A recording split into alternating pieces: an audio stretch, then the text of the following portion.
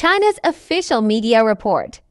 China has successfully developed the Super Optical Disc CD, achieving a major breakthrough in the field of optical storage. The Super Optical Disc has a storage capacity tens of thousands of times greater than traditional optical discs and hundreds of times that of regular hard drives. It was successfully developed by the Shanghai Institute of Optics and Fine Mechanics SIOM under the Chinese Academy of Sciences. This development holds significant importance for China in breaking through crucial core technologies in information storage and achieving sustainable development in the digital economy. The Super Optical Disc is a groundbreaking advancement realized through close collaboration between SIOM and Shanghai Tech University in the research of ultra-large capacity, high-resolution, bidirectional optical storage. On February 22nd, the prestigious international academic journal Nature published the research findings.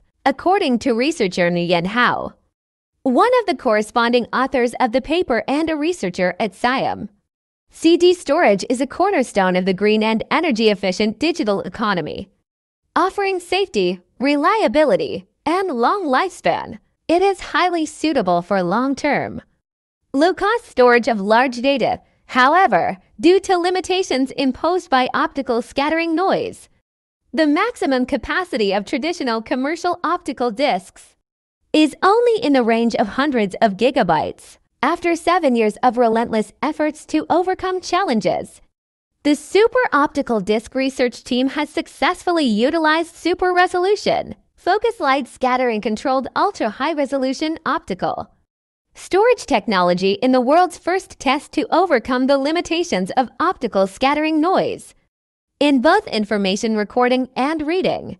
The team has achieved ultra-high-resolution data storage with a spot size of 54 nanometer and a spacing of 17 nanometer, recording multiple layers consisting of 100 layers. The capacity of a single disk reaches the petabyte level, 1 petabyte equivalent to 1,000 terabyte. After accelerated aging tests, the lifespan of the optical disc medium exceeds 40 years. SIOM is a significant research institution for materials and storage technology in China. The head of SIOM stated that the emergence of the Super Optical Disc has completed the experimental demonstration of the principle and practicality of the super-resolution bidirectional optical storage technology. However, there is still a long way to go to achieve industrialization in the future.